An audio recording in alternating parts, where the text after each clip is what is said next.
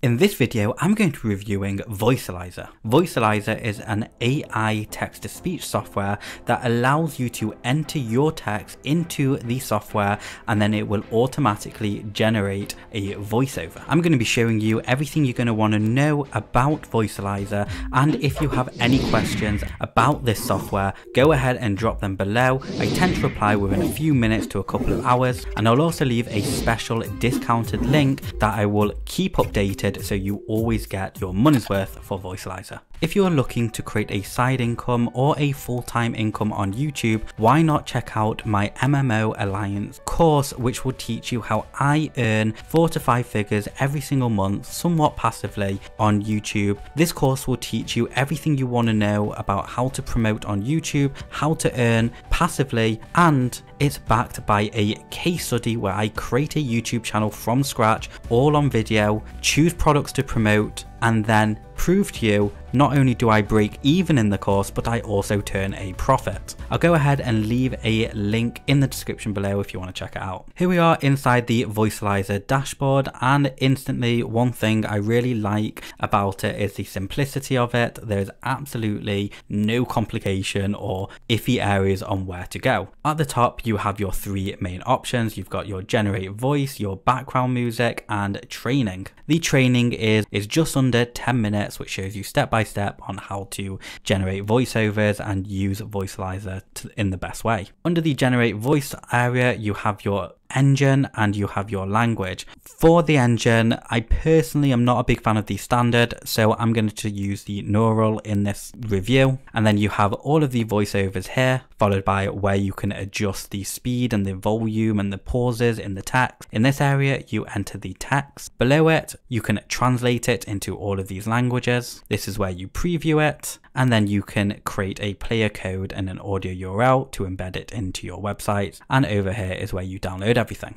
Now, before I generate the audio, I do want to say, if you are looking for more examples of all of these voiceovers, I'll leave a link in my description below, which will take you to a whole bunch of snippets that I've created off video. And this is only so I don't stretch the video out too long, and for people who want a quick demo, they get that here. And if you want a full demo with all the voices, etc., head over to the link in the description. So we're going to keep the engine as neural, and then under language, we'll keep it as US, and let's go ahead and use the Kendra. Now you can preview the options here. In this section, I'll go ahead and enter the text. I've just found myself a little poem, but you would put in whatever you want, like your ebooks or your video stuff or anything on those lines. So where it says, does it dry up? I'm going to want to add a pause there. So let's go ahead and add a pause, and we'll keep it at 1 second. Then for like a raisin in the sun, I want to adjust the volume. Let's go ahead and raise it just like that. And then it will go back. Let's go ahead and add another pause here. And I think by now you understand how all the pauses work. In this section, you can translate all the text into any of these languages, and then you would click translate. Let's go ahead and generate the voice. The voice has been generated. Let's go ahead and listen to the voice. Does it dry up like a raisin in the sun? Or fester like a sore and then run? Does it stink like rotten meat? Or crust and sugar over like a syrupy sweet? Maybe it just sags like a heavy load.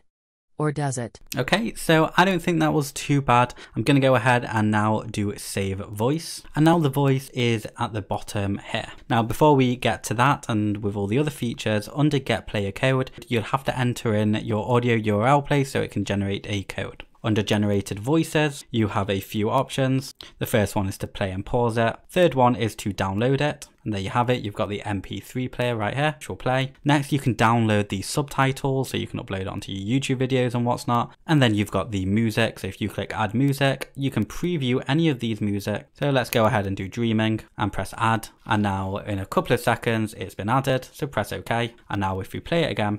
Does it dry up like a raisin in the sun? Or fester like a sore and then run?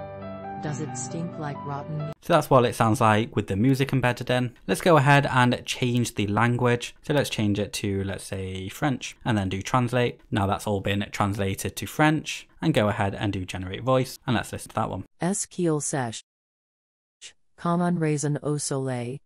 Usen vector com un play at. And that's the French version. And again, you can then save the voice, press OK, and repeat the process. So we've listened to a female voice. Let's go ahead and listen to a male voice. Let's go and listen to good old Matthew. Change it to Matthew. Let's change this back to, let's go with US and then do translate. Let's generate the voice. That's been generated and let's press play. Does it dry up like a raisin in the sun?